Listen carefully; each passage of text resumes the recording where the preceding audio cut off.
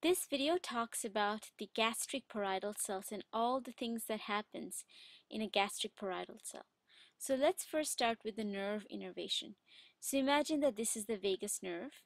Okay, the vagus nerve is going to stimulate this neurotransmitter, this presynaptic neuron, which is going to release acetylcholine. Okay, acetylcholine is going to come and stimulate the M3 postsynaptic receptor. Okay, so vagus is stimulating the M3, and M3 works in the have and M and M. Have M and M. Do you remember the mnemonic M1 and M3? This is for the GQ pathway.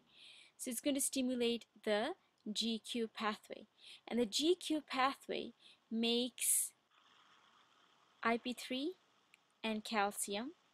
Okay, so this is going to be through the vagus pathway. Now this IP3 and calcium is in turn going to stimulate our potassium hydrogen ATPase, which is going to force hydrogen to come out and potassium to go inside the cell. So now what's the next thing that's going to happen? Vagus is going to stimulate the G cells.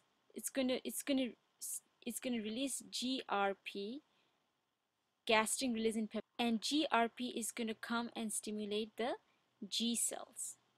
Okay, G cells is going to be stimulated by GRP.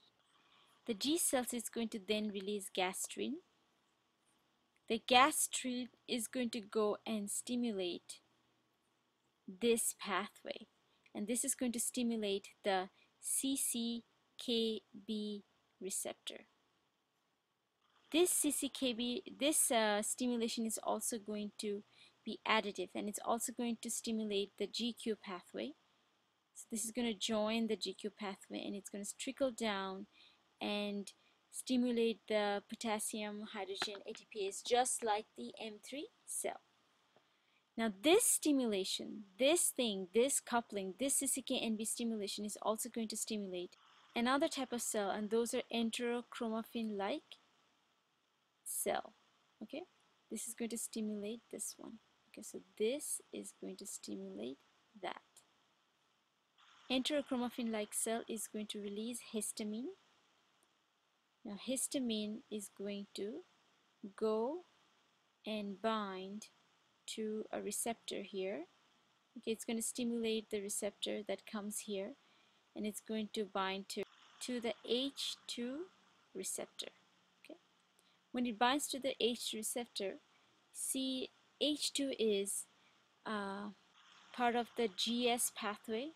The GS pathway is beta 1, beta 2, delta 1, H2, V2, right? This H2 is going to be stimulating that. H2 is going to be making CAMP. Now CAMP again is going to stimulate the sodium hydrogen ATPase. So far we have been talking about the stimulatory pathway. Now let's talk about the inhibitory pathway, and really there is two. One is going to be misoprostol. Okay, so one is going to be misoprostol, and the other is going to be somatostatin. These are both inhibitory pathway. Both these is going to inhibit our CAMP because both of them work through the GI pathway. Other inhibition includes the prazoles, which are the proton pump inhibitors, which work at the level of the sodium potassium ATPase, PPIs. You can also use atropine here, which is also going to block this. You can use cimetidine here, which is going to block the release of histamine. One additional point is that the hydrogen is going to combine to HCO3 minus to form carbon dioxide and water, and this is achieved by carbonic anhydrase. This carbonic anhydrase can come out through here, and this can form in exchange of chloride. So HCO3 coming out, chloride going in, this can form an alkaline tide.